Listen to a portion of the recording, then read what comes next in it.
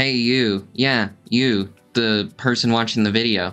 Are you one of the 8 people who likes this game? Well, I am too, so if you want to see more stuff for this game, subscribe. Hey there friends, and welcome back to another video. Today we're going to be talking about Season 1 for the Suicide Squad game.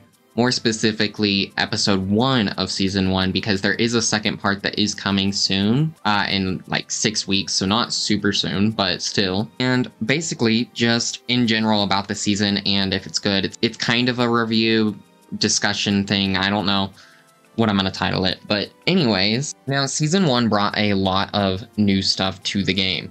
But there are some major issues with the Season 1 stuff in general. First off, the PC version is completely broken now. Season 1 completely broke the game on PC.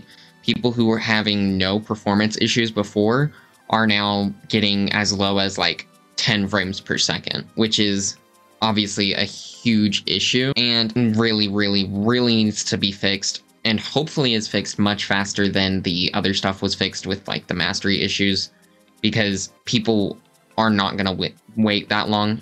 Especially not again, if they've had the other issues. But outside of just that, there's some other stuff, and mainly just due to lack of content, specifically new content. Now, the new gear and new weapons and stuff are actually pretty good in my opinion. I think that they're a lot of fun to use. I think that they're a lot of fun to mess around with. Joker is a lot of fun to mess around with, a lot of fun to play with, once again. And he might actually be my favorite character in the game now to play as. But the thing is that there's only one new story mission. And while I'm surprised about the fact that the Brainiac Green Lantern boss fight actually was not just completely reused, and it is very different from the original Green Lantern boss fight, that is the only new story mission, like at all. And the other missions, which are not story missions, are basically completely the same as the normal mastery missions in the Finite Crisis. And the only difference being that they are in a different environment and there's some different modifiers, which is fine, but there should have been more story missions to go alongside that. And the thing is, while they never promised directly how many story missions were going to be in Season 1, Episode 1, they also didn't say anything about the fact that people were saying, oh, we're going to get this many missions, blah, blah, blah. And because of them not confirming anything, people got their hopes up about how much there would be. And it makes sense. I mean, I would have expected at least one mission to set up the whole idea of there being Joker, and then a mission to go save Joker, and then one more mission where you are doing Joker stuff. Then there's the fact of unlocking Joker, which it's not a horrible idea, okay? And you really can get Joker really fast if you don't want to spend money, and it's not that big of a deal. The issue is that people were not told about this. We weren't informed about this until Tuesday, 2 days before the update, and not even by a direct, like, announcement or anything. You just had to go into the game, and then it said on one of the daily news things in the top left of the main menu, which I don't count as them directly communicating. And the big thing that comes down with this update is the lack of communication, because they didn't tell anyone about this, and so people had the knee-jerk reaction is going to be, oh my god, he's not free, what is happening, why is this like this? And you can get Joker in 2 hours, 4 hours, or some people have been able to get him in as little as 30 minutes. So it really isn't a big deal. This is clearly for people who are going to be playing the game for the first time and want to use Joker through like the main story. But this just wasn't communicated well enough and is a big issue just because of that. They should have said much earlier that this was going to be how it was. Should have been very explicit about the fact that yes, you can get Joker for free, and that this is just a shortcut. Now, outside of that, we have the Battle Pass, which isn't horrible. It has a good amount of stuff, I think, for $10, or if you have the deluxe edition, you get 1 token you can use on it, and you do get 1,000 Luther coins, so you can buy the next pass. But the big issue with it is the fact that while each character gets a new outfit and like customization options for that outfit, Boomerang is for some reason completely left out of this. And if you go to the shop, you'll notice that in the new outfit set, the Super Zeros, Deadshot is left out of it. And it seems like for some reason they've decided that outfit sets will only have 4 characters, which is just not a good idea. And even outside of that, the fact that they don't have a single outfit for each character in the Battle Pass is a big issue. And they really need to change that in the future, because leaving Boomerang out of the set is going to make a lot of people unhappy, because not everyone's going to play as each of the characters. A lot of people are going to pick one character and play with them, and if you're going to leave any of them out, people are going to be upset and they are going to be disappointed. Now, the Battle Pass progression is also just not great in general. Now, I've found a workaround to level it up pretty fast, but just by playing normal missions and doing the mastery missions like you're kind of meant to do, it goes very slow. And I understand that the idea for it is that, oh, you're not supposed to be getting it all immediately. You're just supposed to play the game when you want, and you're going to slowly get it all. But that's not how a lot of people are, and it should be a lot faster than it is.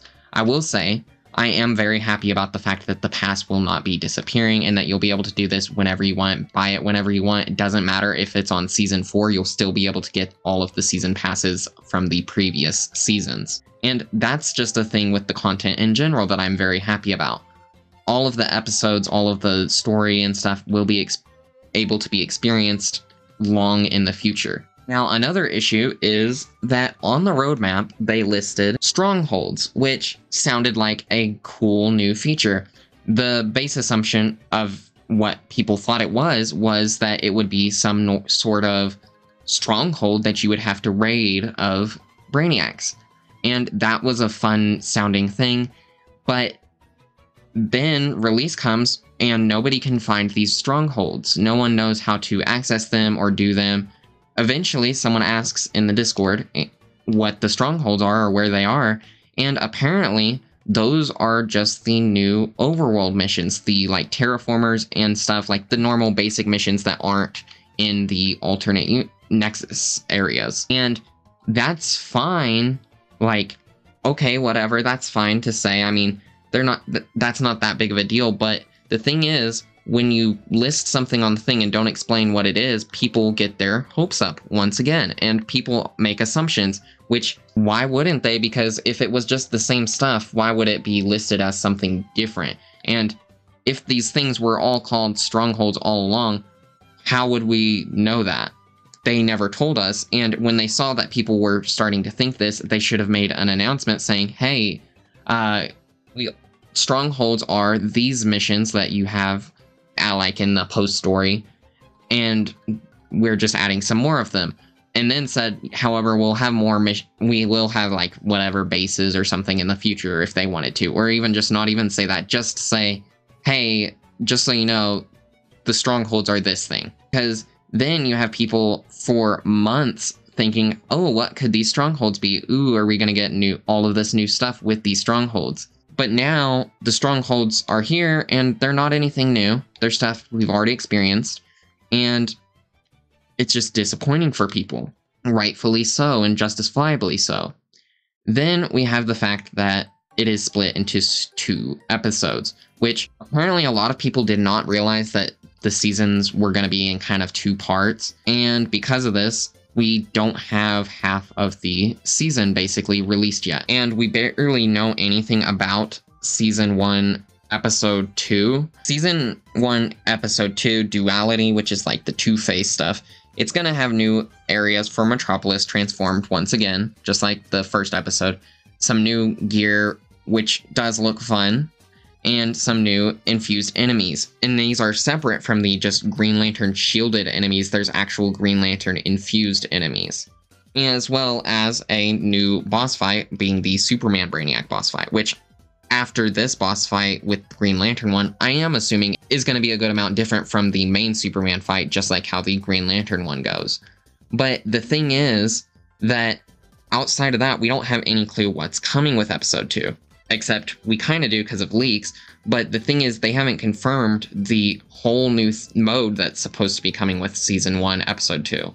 Because there is supposed to be a PvP mode coming with that. It's going to be a PvPvE, so it's going to have normal enemies as well as 2 separate Suicide Squads from different universes facing off, which is going to be a cool thing. But for some reason, they just didn't announce it, and now people are reasonably thinking, dang, Episode 1 didn't have much, so I'm sure Episode 2's not. And honestly, outside of this new special mode, it's most likely going to have only 2 story missions, which is double the amount we have with this first episode. There's supposedly supposed to be like some sort of introduction to the different versus the different multiplayer mode, the PvP mode, the 2VK as it's called by the game.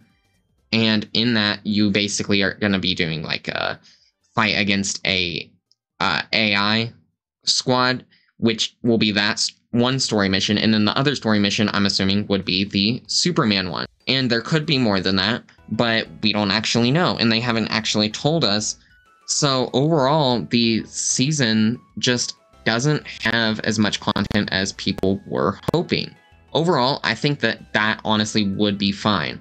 But the thing is that they need to start saying stuff. They need to confirm that this new mode is coming, because the new mode is actually kind of a big deal, in my opinion. I mean, it's going to be a very different way to play the game, and because of that, that's a lot of new content that you can experience. But because of the fact that they didn't confirm that, because of the fact that they didn't say how many story missions were going to be, people are expecting a lot more story missions. I mean, if you just look at the base game, there was a lot of missions in the main story, and I think people were expecting there to be probably about the same as 1 chapter for the new season, or maybe 2 chapters, 1 for each episode. But it's not, and while it definitely does seem like future seasons are going to have more story stuff than just this first season, after waiting for 3 months with basically no confirmations for anything and no word from the devs about future stuff, really, we just knew it was coming. We didn't know what was in it, really. And now people are reasonably upset. And like I mentioned before, there's the huge PC issue. So it's just kind of a disappointment for a lot of people, and I completely understand that. Overall, I do think that the Season 1, Episode 1 is good. I think it's probably like a 6 out of 10, 7 out of 10, which in my opinion is a good ranking. But because of the fact that I and other people thought there would be more story missions, would be a new Stronghold thing, which there really isn't, means that it's a letdown to people, because it seemed like they basically confirmed that there was going to be more. And when you don't say specifically that there isn't going to be, then that's your responsibility as the developers. This video, I know, has been overall pretty negative, and that's mainly just because I needed to say that stuff. I think Joker is a ton of fun. I love Joker. I love the new weapons. I think the new boss is great. I enjoyed the cutscenes that we got with the new update. And one of the reasons why this stuff is disappointing is because we didn't get more cutscenes. We didn't get more of the story missions that are so enjoyable to do. And overall, I understand why this update took so long to get out, and it was probably delayed a bit internally. And I know that they never confirmed a specific announce date, but just based off of everything, it most likely was supposed to be towards the first couple weeks of March that this season was meant to release, and it most likely was pushed back due to all of the bug issues with people being unable to play needing to be fixed before this released. But at the same time, the fact that they didn't just say that strongholds are those specific missions that we've already experienced, or the fact that there would be only 1 story mission for this one, which would have been fine, but like, it's not great. In my opinion, there definitely should be at least 2 or 3 story missions per episode. But I understand also, though, that this is the first season, and maybe it wasn't meant to ever have as much content, as this is kind of a transition into the whole season concept for this game. All I'm hoping for is that the feedback is being listened to for this season and that they do improve with future seasons.